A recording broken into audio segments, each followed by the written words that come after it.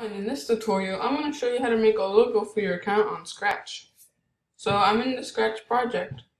I'm a new project. I'm going to go to costumes and I'm going to delete this costume. Then I'm going to select my Scratch cat and delete him. We're going to be making a rounded logo. So I'm going to select my circle tool and I'm going to set the fill to some reddish color that I like. You can of course set it to any color you want. Then I'm going to make a small circle like that, and then press Command C and Command V, or Control V to duplicate. Then I'm going to line it up exactly with that other circle, so it's side by side. Then I'm going to select both of them and copy them by going to here. Then I'm going to drag it down a little bit like that. So we have these 4 squares sitting right here with nothing to do. I'm going to select my box tool or my rectangle tool, then use the rectangle and draw a rectangle in between these circles like this. I want it to be lined up exactly so you can see no imperfections. I'm going to move my circle around so it looks cool. Then I'm going to copy this rectangle and put it on the other side, lining it up exactly. Okay, now let's do it for the bottom. I'm going to select my rectangle tool again and create a rectangle and move this down.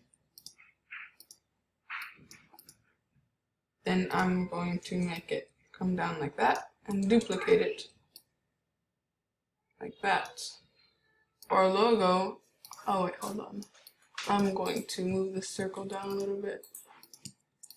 Move it down. Okay. So we have this rounded square. I'm going to fill it in with some other color. Not red. I mean, not this pink color. A little more red. Okay. So we're going to select the text tool. And I'm going to switch it to this font I like, which is marker. And I'm going to write the first letter of my username, which is Sulibuli. I'm going to type in an S, and I'm going to change the fill to white so I can see it better. Then I'm going to select the S and make it bigger, not too big. Then I'm going to rotate it a little bit to the left like that. Make it a little bit smaller. Okay. Next, I'm going to select the rectangle tool. And then I'm going to make the fill. I'm going to select our rounded circle color, and I'm going to make it a little bit darker so it's like a shadow. Then I'm going to make a rectangle in the back like that. Then I'm going to press this back button right here to make it move to the back of our S. Then I'm going to use these handles. I'm going to use the reshape tool, and then I'm going to use these handles to control the angle of our shadow. So I can move it like that, and then I'm going to click anywhere to make a new point. I think I'll move my S out of the way, just for now. I'm going to move it back. Okay, so I'm going to do this little circle right here, this little angle, shadow I mean. And you can see we have a shadow. That looks pretty nice. But this end here is pointy. So I'm going to zoom in and create a new point along these edges right here. Then I can be able to control these curves like that. Oops.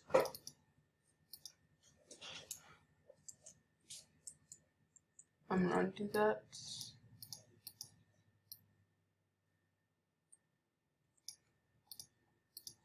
looking rather ugly. The end right there. I'm going to undo that. Okay. So I'm going to create a new point, put it right there. Create a new point and put it right there. And then edit that curve like that. So we have this nice looking logo. I'm gonna go into our code and set the size to something bigger, like 200 or 300. Then I move it to the middle. And if you're on Windows, you're gonna have to open up the snipping tool. And on a Mac, I can press Command-Shift-4 to open up this snapshot or screenshot program. Then I'm gonna go to the edge of the logo right here, not right here.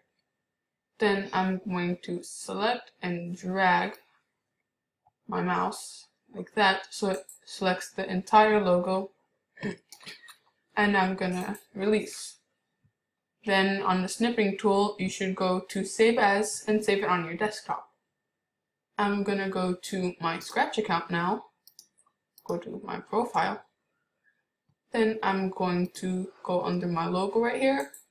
For your new Scratcher, it should be some Scratch Cat. Then I'm going to press change. I'm going to select my screenshot, whichever one, and then I'm going to press open. So thank you for watching this tutorial, and I hope to see you in the next one.